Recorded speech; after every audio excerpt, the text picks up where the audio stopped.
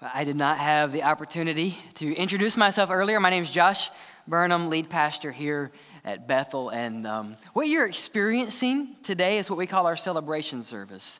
We feel like the people of God should have more joy than any other people in the world. And for me, if you can't celebrate someone coming to faith in Jesus Christ through baptism, if you can't celebrate communion and the Lord's Supper, you don't know Jesus, or you don't know the one I do. Because when Jesus changes your life, he gives you the greatest joy the world has ever known. And so what we do today, you might find us a little peculiar today because we're more joyful than we have ever been because of what Jesus has done for us. With that, we're going to pick up again in a sermon series we started 3 weeks ago now, in the book of Numbers called Lost. I had an email this week. It was actually a daughter who emailed me on behalf of her mom. But this lady said, my mom is 82 years old, and she has been a Christ follower since she was 11. I'll let you do the math. I don't know what that is. And she has never once heard a pastor preach in the book of Numbers. And she said, we are eagerly waiting and listening. They're probably listening right now. And I said, this is incredible. So yes, we are in the book of Numbers. You did not mishear what I said. Some of the engineers in the gathering are like, finally, nail this. So the book of Numbers, it's in the Old Testament, Genesis, Exodus, Leviticus, and now Numbers. And in the last 3 years, we as a church have actually walked through Genesis, Exodus, Leviticus. And now we see Numbers chapter 6. And the reason we've called this message, this sermon series, Lost, because we see the people of God wandering. Really, the Hebrew is midbar, in the wilderness. It's not something you count in numbers-wise. It's in the wilderness. People are lost. God's people are lost. And what do you do when you're lost? You need hope. And the hope we have is in Jesus Christ. And we see that again here in Numbers chapter 6. Let me begin with a story. Jesse Jackson, the famed activist, current activist also, went to a university in Mississippi one day. Actually, it was the University of Southern Miss.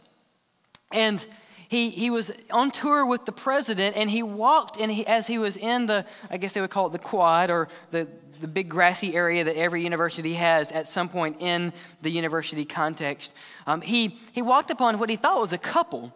And they were a very unusual couple because the man was 6'8", and the young woman was 3'3", give or take.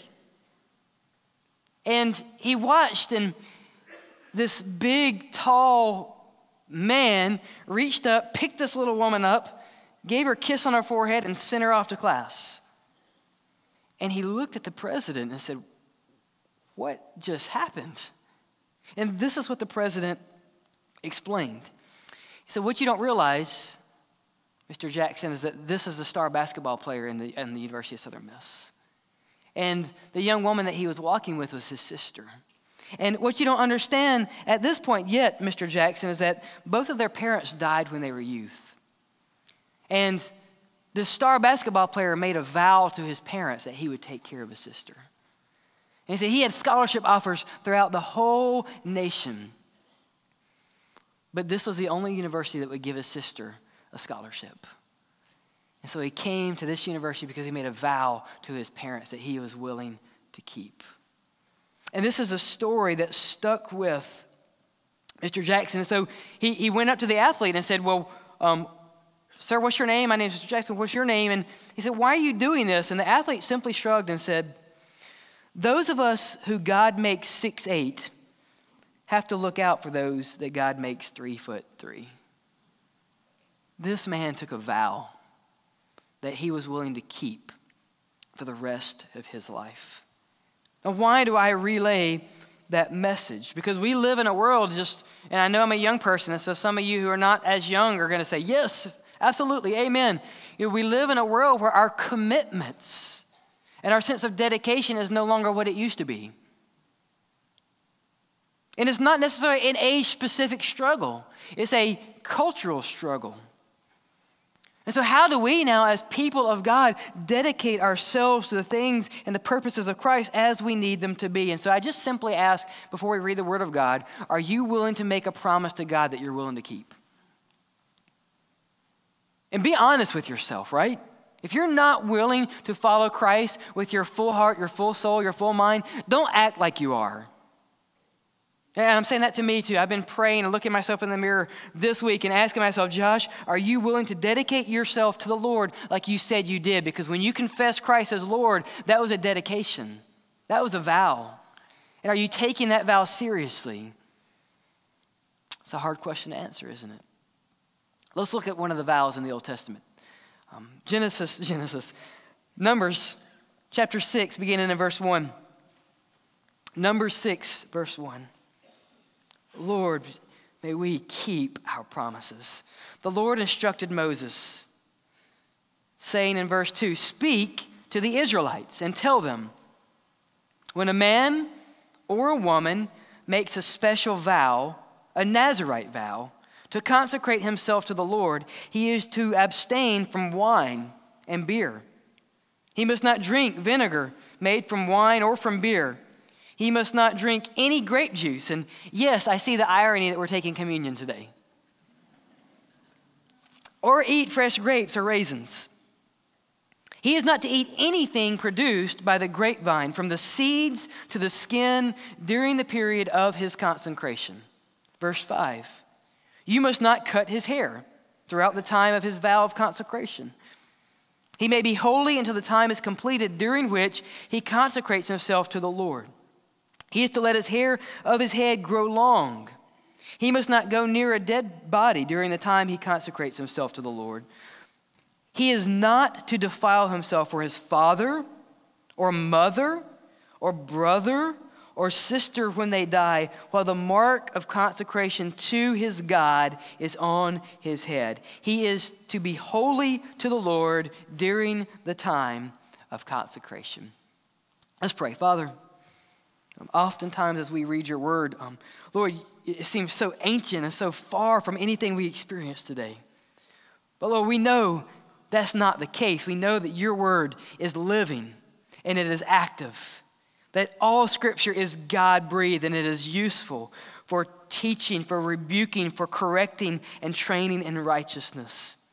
So Father, right now we ask that you, through your Holy Spirit, would open our minds, you would open our hearts, you would train us in righteousness, that we would not be hearers to be entertained, but that we would live out the holy mission that you have called us to live in Christ Jesus, we pray. Amen. So I have 2 points today, not 2 short points, but 2 points. The first is, say what? And the second is, now what? Okay, so what is this Nazirite vow? So what you've seen, if you've been reading through Numbers, and I encourage you to do so, we have booklets that we put together on the members table as you leave. That's free for anyone. Just kind of walk through the book of Numbers, and it gives you some history. But we look at this, and so far in the book of Numbers, we've seen God count his people as if to say, you're mine, and you're mine, and you're mine, and you're mine, and I know your name and I know your number. And then God gives the priest specific ways that they can honor him. But what happens if you're not a priest? What happens if you're not born of the tribe of Levi and you can never fulfill what you maybe want to do in the temple to the Lord as an act of worship? Or what if you're female and you never have the ability to honor God like you want to honor him with a special dedication? Well, number 6 is exactly for you. That's why the vow is here. That any person can dedicate themselves for a specific time to the Lord. Now, what does this include? So the Nazirite literally means to separate. So the person who would take this vow would separate themselves for the purposes of God. We'll come back to that.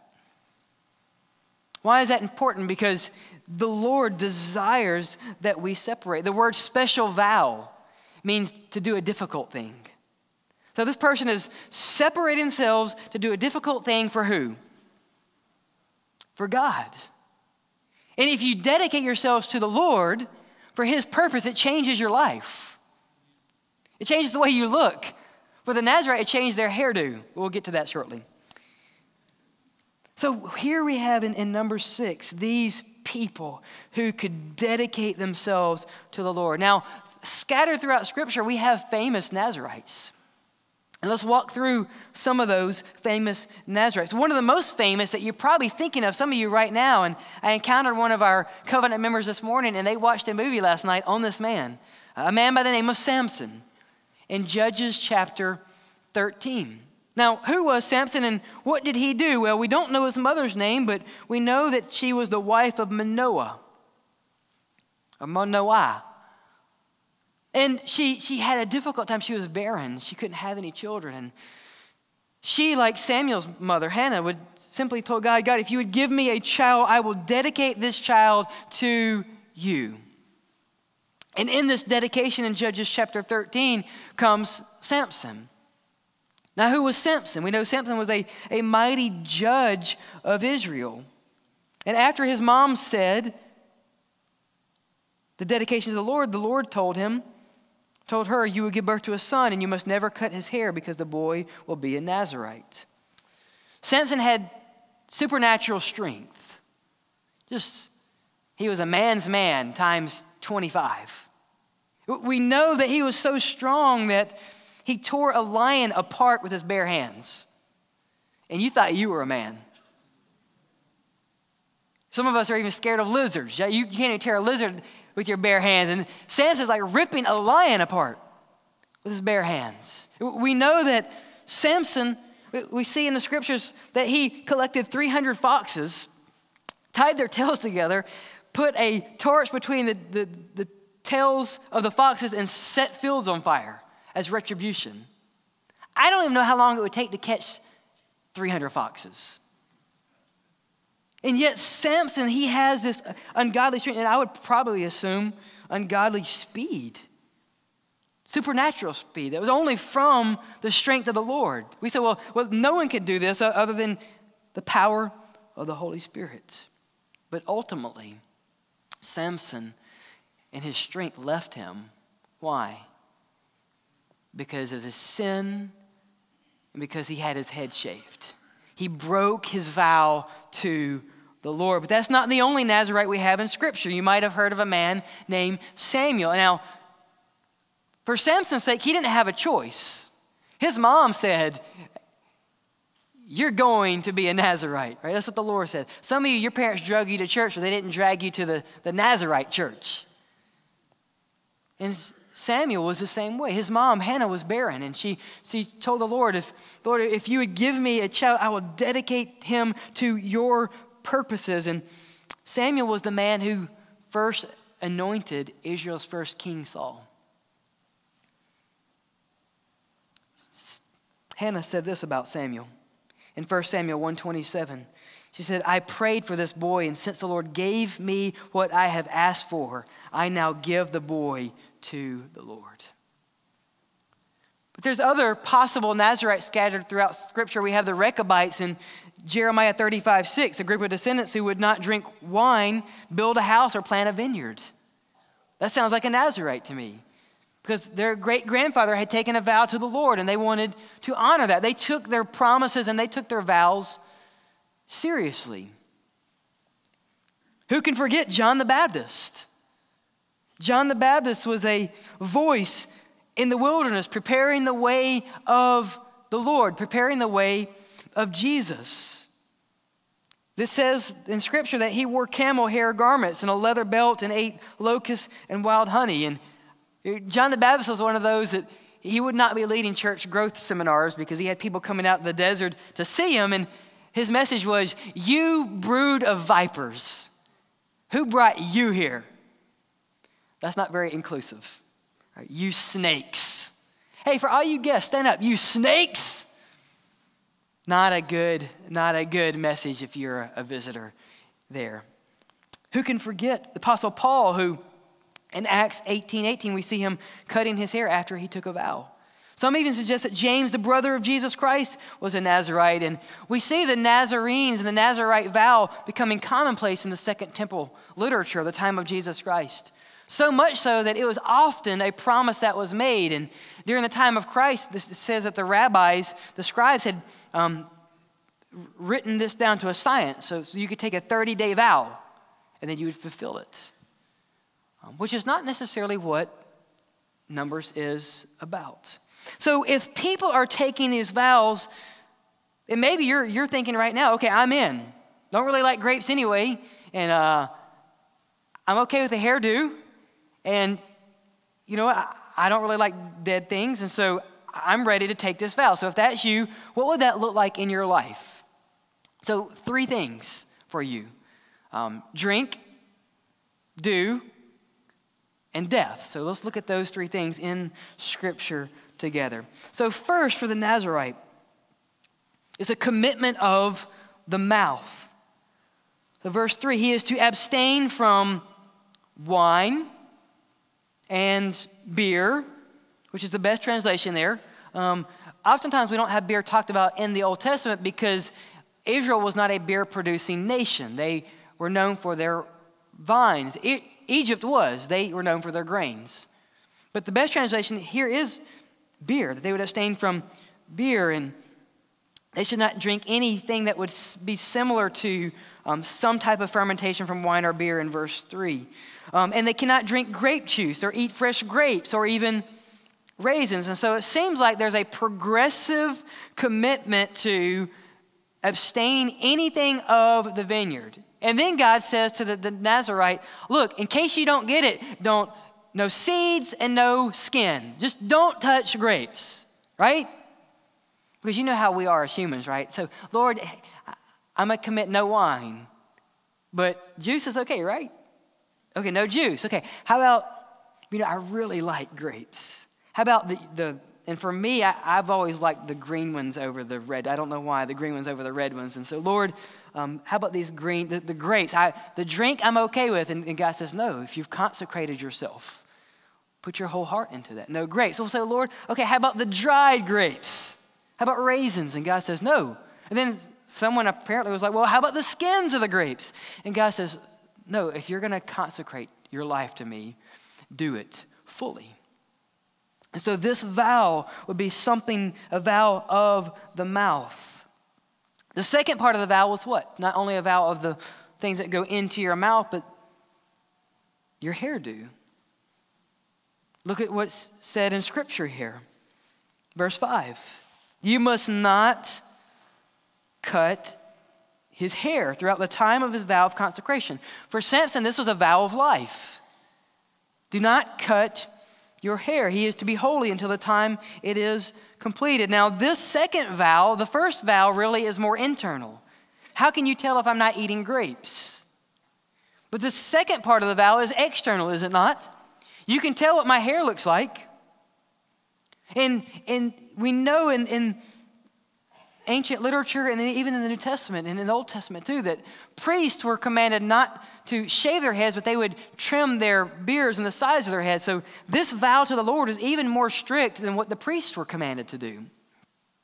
Now I know for some of our youth I have your attention because you're thinking, man, if I take this vow, I can grow my hair out long. That's between you and your parents. So, and the Lord, right? So the Nazirite vow is something you take before the Lord. So you might be on board with the long hair thing. And the third part of the vow, verse 6, he must not go near a dead body. Again, a restriction that is more detailed than even what the high priest was commanded to do. The layman who is unclean is only by direct contact. And the priest was only unclean by direct contact. But for the Nazirite, it seems like the proximity to death would cause them to break the vow. And I think when Jesus says in Matthew 8:21, follow me and let the dead bury the dead, I think there was more going on there than meets the eye. I think there's something about the Nazirite vow. It makes more sense. I think Jesus might have been looking at someone who has taken a vow to the Lord, and this man said, well, Lord, let me first go back and bury my dead father. And I think Jesus was really saying, you've made a vow to God. Are you going to keep it or not? So this is the say what part of the Nazirite vow. But for us, what's the now what? How do we take this? How do we live out this commitment and this dedication to the Lord as we see in the Word of God? Now, at the end of our service, let me just be clear. We're not going to ask anyone to make a Nazirite commitment. But I do want you to commit your life to Jesus Christ, because it is the best decision you could ever make. You will never have more joy than the joy of knowing Jesus Christ as your personal Lord and Savior. You will never have the freedom until you know that Jesus Christ is the chain breaker. You will never have the assurance until you know that Jesus Christ has declared you righteous. So how do we live out? What's the now what for this Nazirite vow? So let's walk back through this scripture. Who is the vow for? We see in verse 2 and 3. Speak to the Israelites and tell them, when a man or a woman makes a special vow, a Nazirite vow, to consecrate himself to the Lord. So who is this vow for? Yes, it's for everyone, right? This is a vow that any person can make, whether you are male or female. And this is a vow for people who are not priests, for people who were not born into the priesthood, or were not born as called prophets like Isaiah and Jeremiah and Nahum and Habakkuk or Moses. People who are not called by God in that specific capacity, but that they can make themselves holy and pleasing to the Lord. This vow was for anyone. Now, how special was the person who had to make the vow? Look at scripture again. What kind of man? A man. Or what kind of woman? A woman. You say, well, Pastor, why we can read? Why would you mention that? When a man or a woman makes a special vow. Listen, you don't have to be a special person to make a special vow to the Lord. If you know Christ, you are a special possession. Right? And so sometimes we just think, well, I'm not Moses. Who am I? God, I can't do this. And the Nazirite vow pushes us and says, no, you're a man. You're a woman. And God equips you and he saves you by grace alone, in Christ alone. And it doesn't take a special person to make this vow. It takes a person through the power of the Holy Spirit to make a special vow. I don't know about you, but that gives me hope. It gives me hope to know that the most remarkable works throughout the scriptures and even today, the most remarkable works are through the most unremarkable people. Right? Just someone saying, Lord, I'm in. I don't know what I have to offer, but Lord, I am in. When the Lord called Moses in Exodus 6, Moses said, God, how will Pharaoh listen to me since I'm a poor speaker? And I just believe God said, okay, I was hoping you would ask that.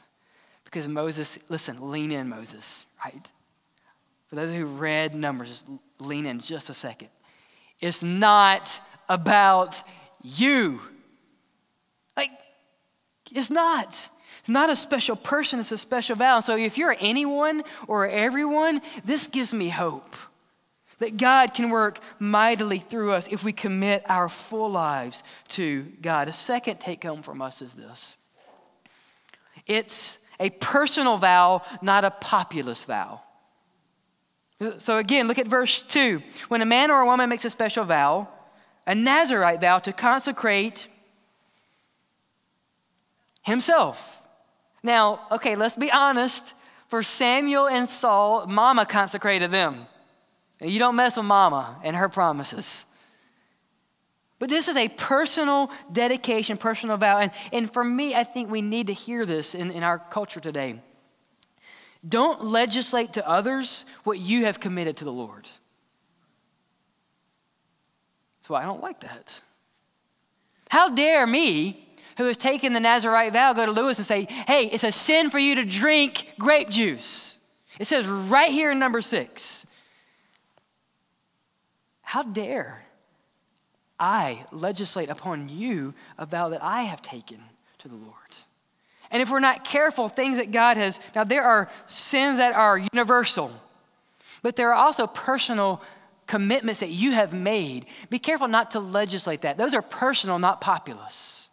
And if we're honest as a church, we just in general, we're quick to legislate the personal morality that God has worked in our life for. How else do we have the old saying that you can't drink or dance or play cards? Where does that come from? Probably someone at one point, they knew that they were in a lifestyle where dancing for them was it was a part of something that they shouldn't have been a part of. And God delivered them from that and radically saved them. And they made a personal commitment. God, I'll never do that again because it reminds me of a dark place. But if we're not careful, then we legislate that to everyone, don't we? Be careful not to legislate your personal commitment to the Lord. I think often what we see from the Nazirite vow is personal devotion can become divisive when we use it against others. Personal devotion can become divisive when we use it against others. Remember, it is personal, not populous. God wants humbleness, not haughtiness. That's the point of this special vow. Thirdly, what we see a take home from here. Not only is it for everyone, not only is it personal, but it is, look again at verse 2. When a man or a woman makes a special vow, a Nazirite vow, to separate or to consecrate ourselves. You see, consecration is necessary when we follow Jesus Christ. Separation from the things that would bring us shame and bring us harm and bring us darkness in our life. Consecration is necessary, and the Nazirite challenges us to live differently. You can't profess Christ as Lord and nothing change in your life. That would be like the Nazirite saying, God, I'll take the vow, but man, I love my hair. Let me keep it. But oh, Lord, I'll give up the green grapes, but the red ones, man, nothing satisfies me. Or Lord, I'll take the vow, but you know my mom's sick. And if she were to die, Lord, you know I can't give that up. What would the Nazirites say to that? They would say, you've broken your vow and it must start all over again. And there have been situations throughout Scripture that happened. And shame on us when we think that we can make promises to God and nothing change in our lives. Church, where is our consecration? And I'm not saying it's about your hair. I'm not saying it's about grape juice, but it's deeper than that. We have to ask ourselves, am I willing to sacrifice temporary joys for the greatest joy I could have in Jesus Christ? Is your life a life of consecration? Am I willing to give up control? Are you willing today to say, Jesus, when I believed in my heart and confessed in my mouth that you were Lord, I effectively gave you a blank check and said, look, this is Josh and I want you to fill in what I'm going to do. I'm going to separate myself for the holiness and the righteousness of the one who is worthy to be praised, worthy of our adoration. Is your life separate? Now let me say this, caveat. The Nazirite did not separate himself from society. They lived differently within the community. God is not saying to us, go find a deserted island and live for me. God is saying, live as lights in the midst of a dark generation. That's what we are called to do. Are you truly willing today to separate from sin and darkness in your life? I think another take home for us is this. They're to consecrate themselves to the Lord. And you say, well, man, giving up death and hair and drink, that's difficult, right? It seems like God is placing undue burdens upon the Nazirite. But if we think about it, listen, we should be reminded that the personal consecration to the Lord frees a Nazirite from not suffering the consequences of alcohol. So yes, the restrictions, yes, the abstaining, in one sense, is something that they put on their life, but it is freeing. And isn't this what we see in Jesus Christ? That consecration to the Lord brings restriction, yes, but it brings honor and freedom. What does Jesus say about his yoke? Now, what is a yoke? A yoke is a heavy burden that is placed upon beast of burden, most likely oxen, that directs them where they go, and they are heavy. But what does Jesus say about his yoke? He says, "Come to me, all of you who weary and are burdened, and I will give you rest. Take up my yoke and learn from me, because I am lowly and humble in heart, and you will find rest for your souls. For my yoke is easy and my burden is light." I believe there are people here today that do not want to follow Christ because you think he just wants to steal your fun and your joy. I can't follow all those rules. But what you'll find if you truly trust in Jesus Christ is that when we live a life under the control of Jesus, that there is more freedom in that than we will ever find anywhere else. I don't think the Nazarite went around saying, "Man, I can't cut my hair today. This is horrible. I want to fade right here." I remember when I was growing up, the rat tail was in. I never had one. Never had a rat tail. Just one. If you had, I'm not throwing stones. But maybe the Nazarite, if I could just grow my rat tail, but Lord, I can't. There's no indication that this was an undue burden. I think there was joy in saying, "God, I'm going to restrict this in my life that I might find more joy and more freedom in you." Are you willing to live a life of freedom under the yoke of Jesus Christ? We also see for the Nazarite in us is this commitment is to who? And to what? Verse 3 again, a special vow, a Nazarite vow to consecrate himself to the Lord. It is a Christocentric vow. It is a God-first commitment. Now here's what we see from the Nazarite. A changing and a commitment of the hair without a consecration of the heart is futile. If you cut your hair or don't cut your hair and your heart does not change, you haven't done anything. That's what the Nazarite would tell us. Grow your hair out. Don't eat grapes. Don't touch dead bodies. But you know what? If you have not committed your life to the Lord, what good is this outward behavioral change? Now, that's the danger of our culture, isn't it? That's the danger of the church culture, because we make it easy for someone to change their behavior first. No, God says, commit your life to me first and I'll change everything else. So don't be frustrated when someone hasn't changed your life if God hasn't yet changed their heart. Is your dedication to the Lord Christocentric? Is it God honoring? Are you only worried about your behavior? You see, devotion plus duty flow from an overwhelming desire for Jesus Christ. Devotion and a heart for the Lord plus doing the things of God is a beautiful, beautiful life that is honoring to our Savior. So where do we go now from here? I'm reminded of this. They didn't read this passage of Scripture, but read through Numbers chapter 6 this afternoon. I just encourage you to do that. And what you will find is that the Nazarite, when they had fulfilled their vow, they had to go to the priest who would examine them, and they had to offer another offering. What does that tell me? It tells me that the Nazarite vow in itself was not enough. That God never intended this Nazarite vow to bring salvation. You see, if you take a Nazarite vow today, or take any vow to the Lord, that's not what God desires in your life. What we need is not a Nazarite, we need someone from Nazareth. That's why Jesus Christ came and died on the cross for our sins.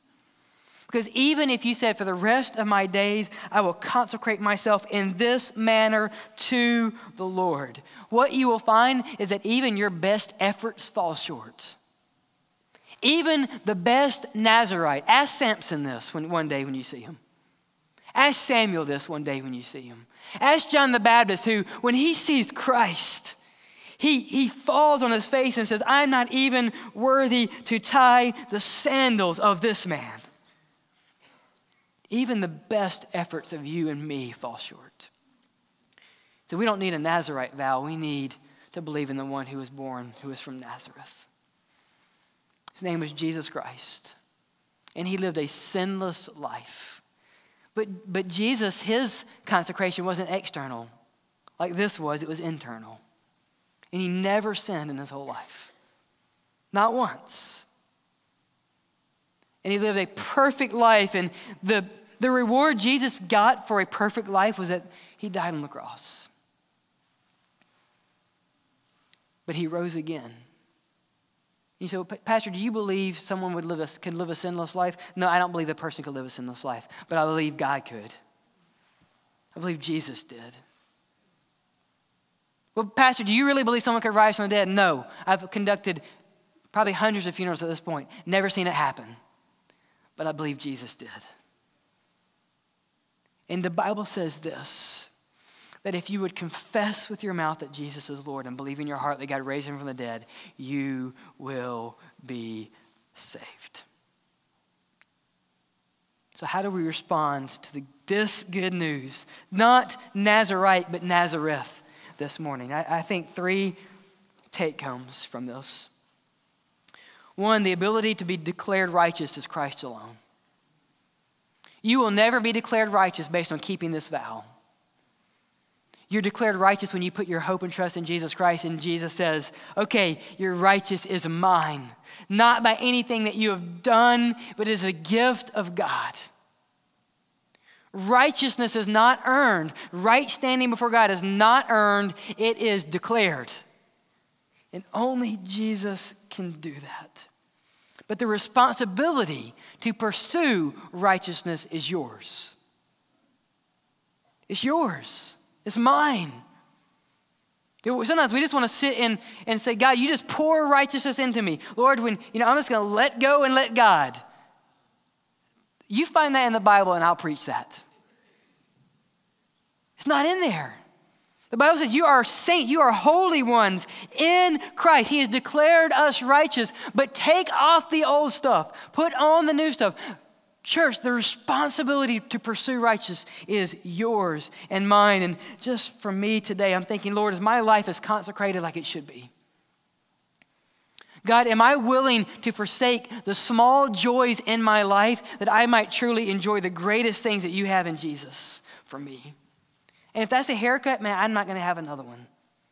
If that's grapes, Lord, grapes can't even compare to the beauty and the majesty of my Savior. Are you as consecrated as you should be in your life? Secondly, many have taken the vow with their mouth that Jesus is Lord and half-heartedly believe that God raised him from the dead. But that was a Nazirite vow, and it was temporary and inadequate. Many of you at one point in your life have said with your mouth, Jesus was Lord. And maybe you were baptized based on that and nothing changed in your life. And if that is you, I would just encourage you to search your heart today. Because maybe what you took, that vow of Jesus as Lord, was a Nazirite vow. You said, Lord, I'm going to do it on my own. I'm going to consecrate. I'm just going to be temporary. God, I'm going to nail it. But you don't have a new heart. And maybe for the first time, the Holy Spirit's working on you and you realize you don't know Jesus like you think you do. And yeah, you look pretty good on the outside. But on the inside, man, you're rotten. You're sinful, and you have not yet been declared righteous. If that's you, won't you put your trust and hope in Jesus today? There's no Nazirite vow. There's no Baptist vow that will save you. But the one who died on the cross can.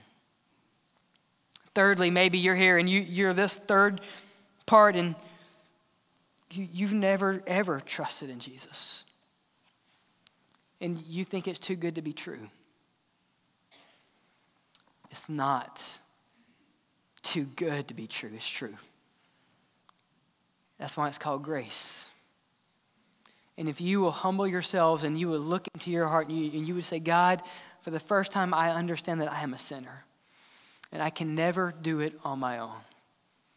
And if you would believe in God, believe in Christ with your heart, not half-heartedly, but really believe and say, God, if this is true, I need this. And today I'm going to confess on my mouth that you are Lord. If you do that, the promise of God is that you'll be saved.